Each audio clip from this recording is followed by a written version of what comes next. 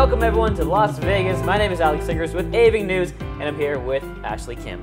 Hi, nice to meet you. Nice to meet you. We are meeting for the first time. Very excited to be working with you here in Las Vegas. It is my first time not only at CES, but also in Las Vegas. Yeah, I mean, I can't believe that you lived for so long and this is your first time in the Las U.S. Vegas. I'm a U.S. citizen. I've never been to Las Vegas. You've been here for a lot of your life, and you've been to CES for a while. How long have you been coming to CES? I would say from 2009 I've been here, so wow, more than a decade now. Since 2009. Yes. Amazing. All right, well, we're going to go ahead and talk about all our experiences, but today is day one, and we got to see not only the opening speech for Media Day, but also we got to do CES Unveiled. Right, right. So let's get started with the experience. So we got here at the Mandalay Bay. Right. And got in there, and we got to do two different things, basically. Number one, we got to see the opening comments, the opening speech. Right, the tech trends to watch. Steve Koenig, Right. and then we got to go into the actual products and companies themselves. Yeah, yeah. So why don't we start with this? Right now, that's coming on behind us right here. This was Steve Koenig's speech, and there were a lot of things that he said that I thought were really interesting, a lot of trends, basically. He's a trends guy, right? Yeah. Do you want to talk about the electric vehicles? That would be first. That was always first for me. I've always appreciated when we go into that because I feel like it's one of those future tech topics that it's kind of almost here. Right. But I think the difference now that he was bringing up today that was interesting was we don't talk about the cars anymore. We talk about the infrastructure tech, and that's kind of the big change that I'm looking forward to seeing this week in terms of the product and the different software and hardware as well that they're coming out with. Yeah, I was kind of excited to see different like screens that were like placed in cars for sure. Yes, so sort of that in-car experience was also a big part of the automotive segment right there. For sure. I also want to talk about the sustainability aspect of the tech talk. I do want to talk about the different methods of recycling, and also I love to recycle, if I haven't mentioned it already. I recycle whatever I can in Texas, and I don't know about you, but in Korea there's a lot of like recycling going on in general. There's a lot of pressure to recycle. Oh yeah, for sure. And I think it's great that US and CS is like really placing that giant burden kind of on everyone, and I think it should be pressurized. Sure. But to see that sustainability kind of come into everyone's lives and to make it even more easier for people to recycle would be great.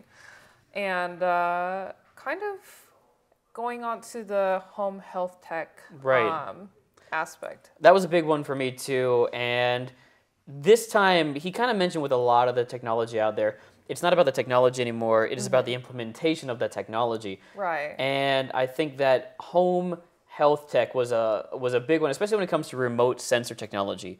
Being able to have a patient come into the hospital, get checked out, and then after they've been diagnosed, instead of keeping them in the hospital, sending them home with the appropriate equipment so they can be remotely monitored. I think it's a big deal, especially when you consider the rising health costs in the United States. Oh, for sure. I think instead of having nurses check on you every few hours, to have technology monitoring your vitals and stuff would be much better cost-effective wise, and hopefully that would lower the health costs for everyone in America. And it's not just that, of course, it's also the remote care for people who can't make it to a hospital, people who are out there in the countryside, in any country. It gives them access to hospital and doctor expertise without having to go there.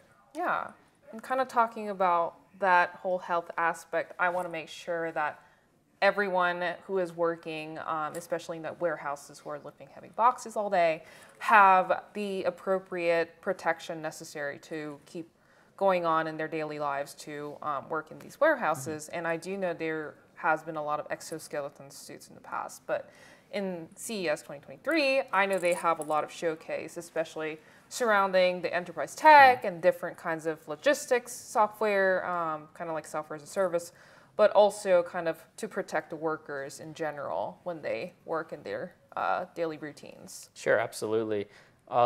So logistics, including that exoskeleton technology, was a big part of this speech. The last part is something we both agree on, but I know that you're the expert on this one. Gaming. What was mentioned about gaming? So, Steve did mention that a lot of people who are gaming are casual gamers, 41%, and they're very, very, very saturated in the mobile market. And it's very accessible. It makes sense. You know, everyone, when they're on the subway, especially in Korea, they're going to pull out their phones because what are you going to do when you commute, right? You're going to look at your phone.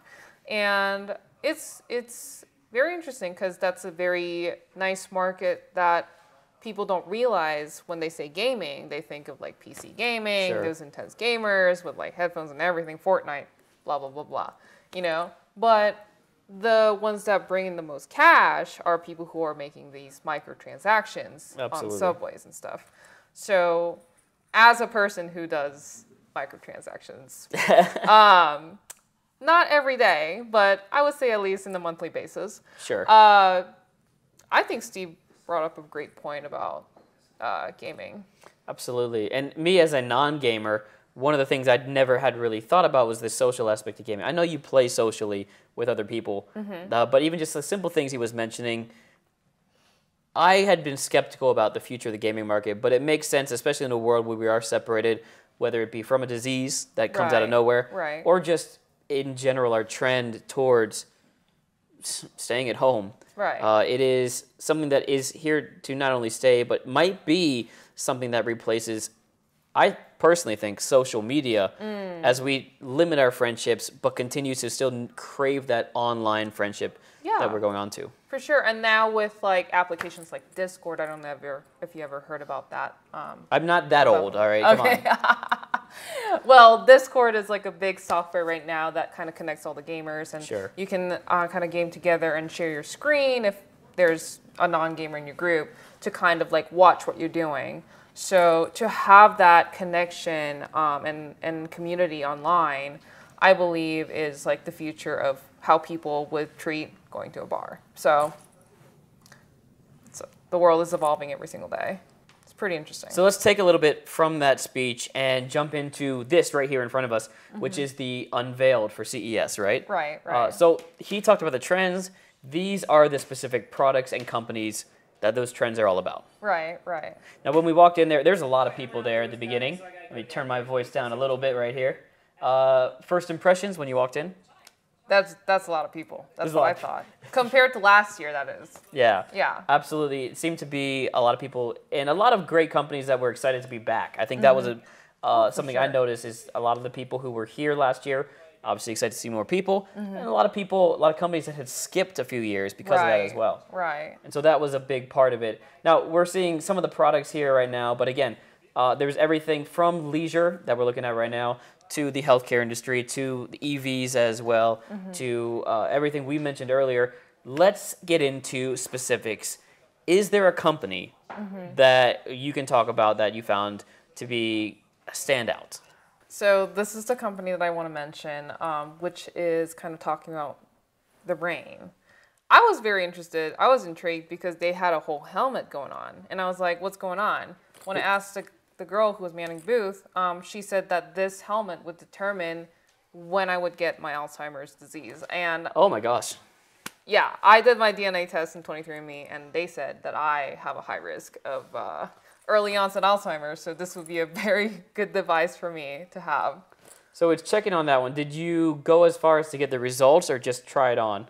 I tried it on for a hot second, but I think they said I had to try it on for 10 minutes minimum. So that was, I couldn't be there for too long, but I think if this technology came into hospitals or labs that I could just walk in, that would be great if I could just get an assessment within 10 minutes and be like, hey, you have a higher risk of Alzheimer's, instead of me spitting in a bottle and sending it for 6 weeks. Sure, absolutely. And this can maybe even help track the progress of a potential disease or the changes in our own brain functioning as well. Yeah, for sure. I think it detects like different kind of like brain functions in general in your, that's going on in upstairs.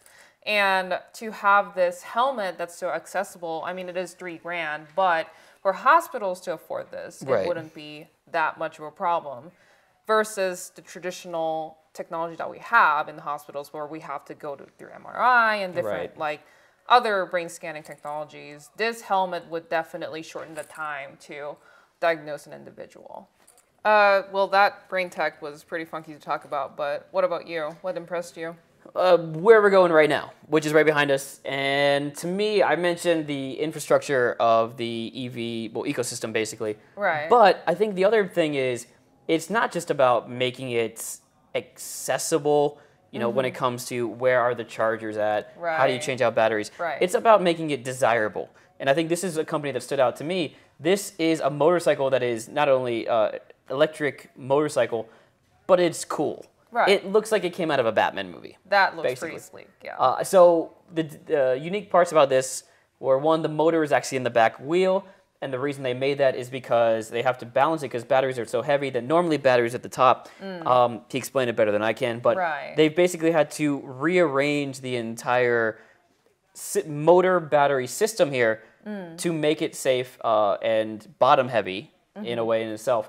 And what you get now is just a really cool design out here that is, that fits into, as he mentioned, not only American and European motorcycle culture, but also Japanese and Korean yeah. motorcycle culture as well. Yeah, I mean, that looks like it's straight out of Tron. Yeah, I think that's a big deal too, especially in the United States, convincing people who have always loved, loud engines and Right, like Harley Davidson. or even when Right. you're talking about trucks and just smoke coming out of it, you got to convince them that it is still okay, it is still cool to have electric.